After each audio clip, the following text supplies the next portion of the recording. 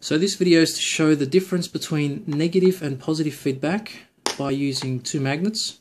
So the inside is one polarity and the other side is the opposite polarity. And I've got two of these, they're exactly the same. When I bring this magnet close enough to the opposite magnet, this is just glass by the way, it's not actually sliding over rocks, it's very flat. So if I bring the two similar polarities of the magnets together, then I get a repulsive force, right? And opposites attract, like terms repel, all right? Number one rule in nature. When I bring these two together, they repel. And when I bring it first, you're going to notice that this magnet actually moves a bit, but the repulsive forces between them, it's not strong enough to surpass the frictional forces that are holding the magnet in place. When I bring this close enough, you see it wobble, you see it shake, but it's just not strong enough to push it, right? It's just not strong enough to push it over the edge. If I bring closer, it jumps. Now, as it jumps away, the distance increases, and as the distance increases between the two magnets, the force becomes weaker. So what we have there is a negative feedback loop. You push it, it goes away, and if I can basically keep pushing this forever, but it's going to move in jumps. It's going to keep jumping. Even if I move my hand in a constant velocity, that second magnet is going to continue jumping.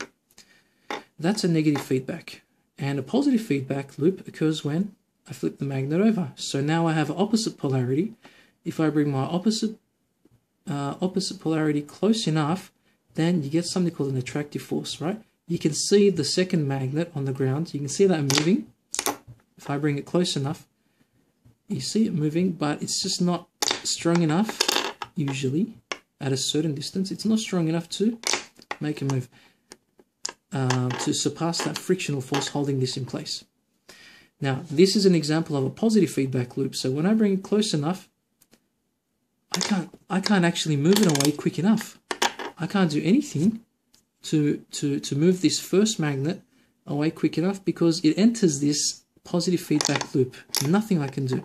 Once the attraction is strong enough to move this second magnet that passes, if the attractive forces are strong enough so that the friction isn't holding this on the ground anymore, it enters this positive feedback loop where it gets close, and when it gets closer, the attractive forces increase, and it gets closer again, and it increases again exponentially.